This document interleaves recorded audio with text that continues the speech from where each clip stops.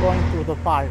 It was a nightmare. Up in the mountains, there were situations when they were so tiny and so narrow paths, like one of the wheels was in the air. There were moments that I didn't have signal. There were moments when I have muscle guys in front of me with the guns.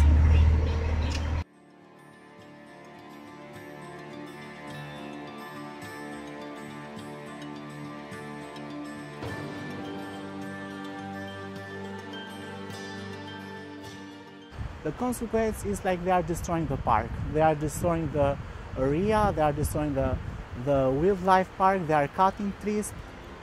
Think how much this means for the farmer who live up in the mountains, how much this means for the species, the agriculture, the villagers, who their life is basically the trees.